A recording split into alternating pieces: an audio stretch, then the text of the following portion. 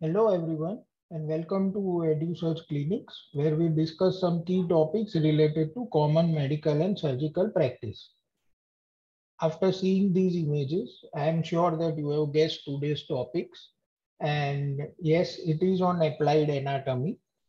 But what is important to note is that this is the third part of our basis of colorectal cancer surgery series.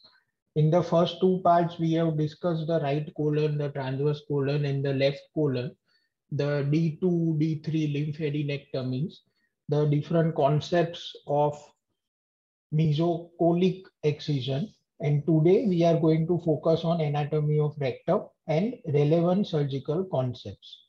Mind you, there is also going to be one or two more parts in this series where we will complete the entire colorectal applied anatomy topic.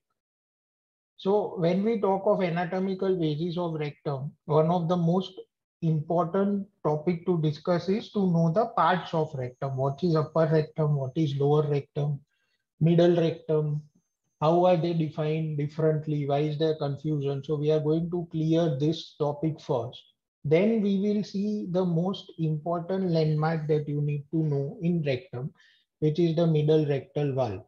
Of course, you can't identify it in OT, but this is one landmark which helps define treatment options based on the location of tumors. And there are some landmarks that help you identify the position of middle rectal valve, which differentiate different parts of rectum. And we will see this in detail. We will see the surgical plane of resection or the holy plane. And here I would refer you back to the second part of this series, the video part 2, where we have already discussed the mesocolic excision. Right now we are going to see mesorectal excision, which follows the same principles. We are going to see the anatomical basis of total mesorectal excision. We will devote a separate video to TME and nerve sparing concepts. Here we will only see the anatomical basis. So while going from colon to rectum, we have all seen in our basic anatomy classes that the tinea disappear in the rectum. Like there is merging of tinea libera, tinea mesocolica, and tinea aumentalis. There are no hostrations in rectum. That is how you can identify this area. There are no appendices epiploica like in rest of the colon, and up to sacral 2 or 3 level, that is up to the beginning of sacral hollow, is the intra-peritoneal portion of rectum. I'm going to use intra-peritoneal and extra-peritoneal repeatedly in this video because the entire treatment planning as well as surgical concepts are based on intra-peritoneal rectum and extra-peritoneal rectum. So these are the points that help you to identify the rectum from colon. Now this figure is going to be discussed in a lot of detail when we discuss the anal canal anatomy. But for this video, what is important to know is the anal verge, where the anal verge is, right? So what you have to remember here is that all the distances, be it the puborectalis sling, which marks the end of the anal canal and the beginning of the rectum, you can see that it is 4 to 4.5 centimeters away from the anal verge. So most of the distances of tumors or the length of the rectum or the length of the anal canal, or in anal canal, you will see the distance of dentate line, white line of Hilton. All these landmarks are labeled as distance from anal verge, right? So two important landmarks for rectum: puborectalis sling, which you can palpate in per rectal examination by asking the patient to constrict the sphincter. So that is at 4 to 4.5 centimeter, and the middle rectal valve is at 8 centimeters from the anal verge. So that is why this figure is discussed here. Of course, we will see it in detail in the next video. So now coming to the first part, which is the part of rectum. And this is one part which is very difficult to understand, and it is given differently in different articles. So what we have done is we have divided the data into Japanese data and Western data. So if we see, the Western data divides the rectum into upper rectum, middle rectum, and lower rectum. Lower rectum is up to 7 centimeters from anal walls. Middle rectum is 7 to 11 centimeters from anal walls, and upper rectum is 11 to 15 centimeters from anal walls. However, the Japanese people have divided it into only two parts. And if you see, the total length of rectum in Japanese is short. This is because the Japanese people are short in height compared to Western population.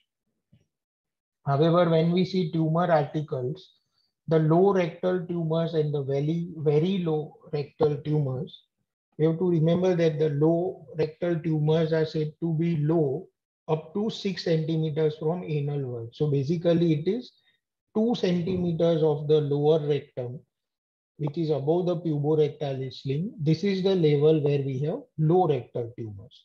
And very low rectal tumors are tumors whose age is 1 centimeter or less from the dentate line.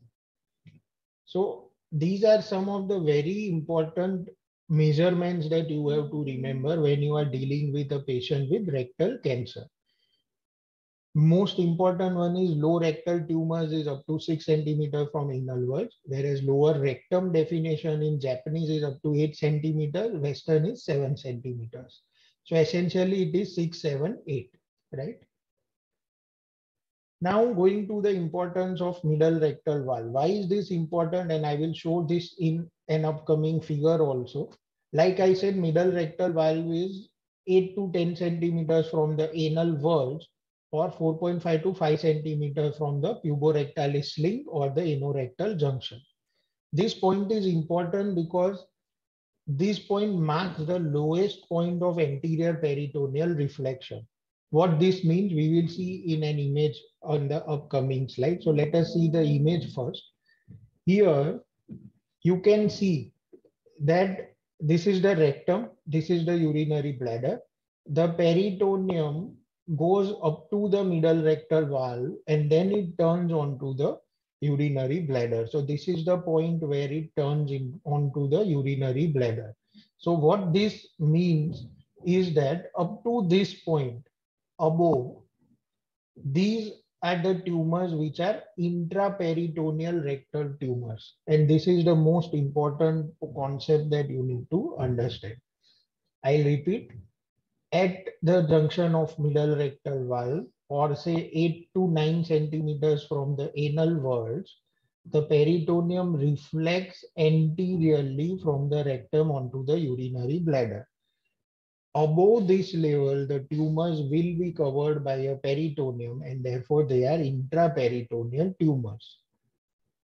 Hence, below this level, this area, there is no peritoneum. There is no peritoneum. Okay. And this is the area which are extra-peritoneal rectal tumors. Now, this is very important to understand because your treatment options, your anastomosis, many of your decisions are going to be based on this intraperitoneal and extraperitoneal location of rectal tumors. So tumors above the middle rectal valve or tumors above the anterior peritoneal reflection are intraperitoneal tumors, and tumors below the anterior peritoneal reflection are extraperitoneal tumors. One of the points that is highlighted here is that intraperitoneal tumors do not need neoadjuvant radiation. So this is one very important clinical decision-making point, that intraperitoneal tumors do not need preoperative radiation. Now coming to the topic of mesorectum. What is mesorectum? So these videos going in an sequence that will give you all the concepts very easily. Like, so we have seen what is intraperitoneal part of rectum and what is the extraperitoneal part of rectum. What is mesorectum? Mesorectum is the mesentery of rectum covering only the extraperitoneal part of rectum. I repeat, the extraperitoneal part of rectum has a mesentery, which is basically known as mesorectum, right? It contains all the vessels, nodes, and stuff of that extra-peritoneal part of rectum. So now it's easy to remember. As you come from colon to rectum, you have the intra-peritoneal part of rectum, which does not have a mesorectum, and the extra-peritoneal part of rectum, which has a mesorectum. So whenever we discuss concepts like total mesorectal excision, we are discussing this extra-peritoneal portion of rectum, which begins at the level of 10 centimeters from anal verge approximately and ends at levator ani, right? So mesorectum is a part of extraperitoneal rectum which extends from middle rectal valve to levator ani. So just like complete mesocolic excision, we have to identify the correct plane, and this correct plane is formed by the fusion fascia of Tolt. What happens is that when the organs become retroperitonealized, the posterior layer of mesentery fuses with the retroperitoneum. Okay, so when we dissect, we have to take the inferior mesenteric artery pedicle, but we have to protect the nerves. And we will see this in detail in the TME video. But just to make you understand the anatomical basis, when the sigmoid attaches to the retroperitoneum, at this area, the posterior layer of mesentery is weakly fused to the retroperitoneal layer, which is superficial and deep subperitoneal fascia. So once we enter this plane, this is a dead space, and this plane can be opened very easily as it is a natural plane, right? So what we have to do is we have to take the plane just below the inferior mesenteric artery, but above the superior hypogastric plexus, which you can see here. So once you enter this plane, this part of the colon or rectum can be very easily lifted. So that is the concept of complete mesorectal or mesocolic excision, right? So now having seen all the different concepts like the anal verge, intra-peritoneal and extra-peritoneal rectum, as well as mesorectum, this is the right time to understand anatomically what is TME or total mesorectal excision. So this was first given by Bill Hill in UK in 1982. And the components are that it has to be in the correct plane, the plane that we saw previously.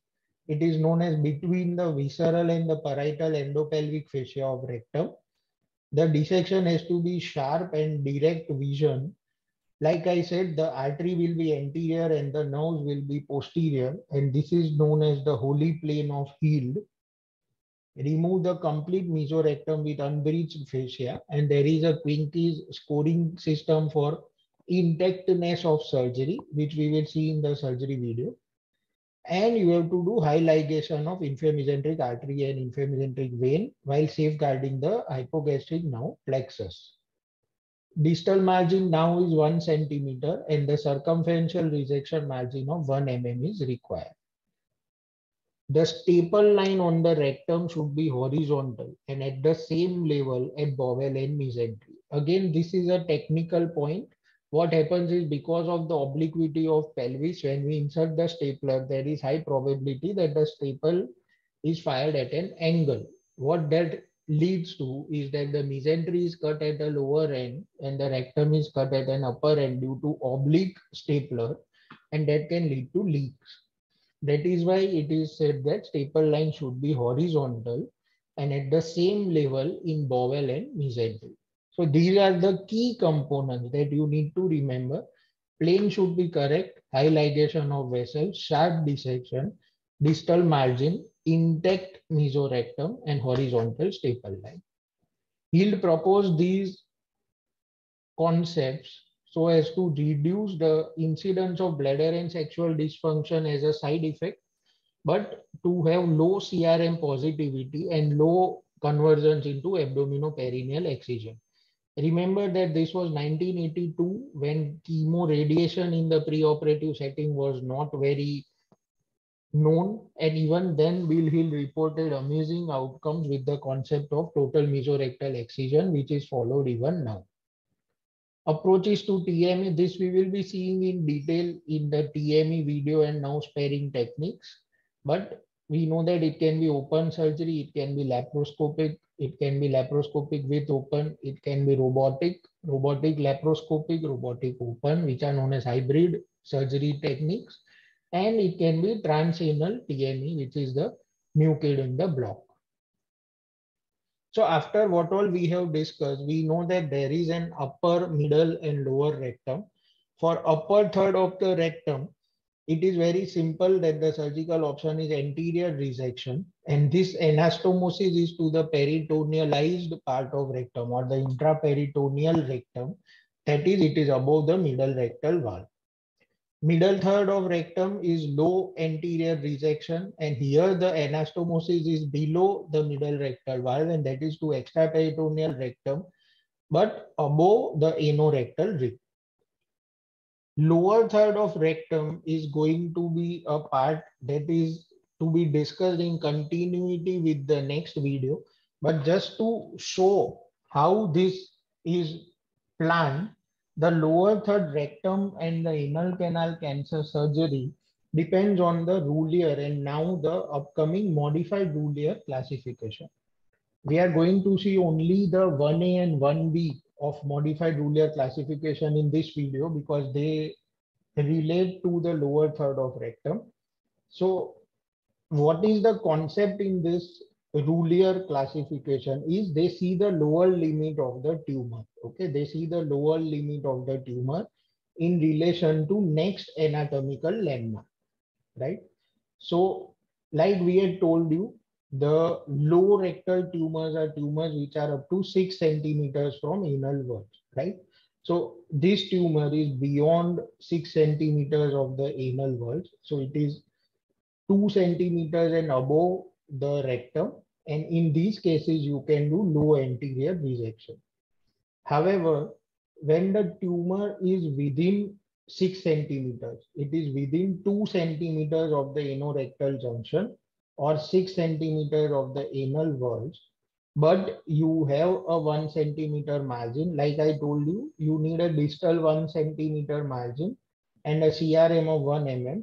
So here to get 1 centimeter margin, you will have to cut at the level of anorectal junction, right? You will have to cut at the level of anorectal junction. And so your anastomosis in this will be a colo-anal anastomosis, okay? Where you have options of doing a J pouch or you have an option of doing an end-to-end or side-to-end anastomosis. Again, surgical complexities arise in this area, which we will discuss in a dedicated surgical discussion video on ultra low anterior resection and nerve sparing, right?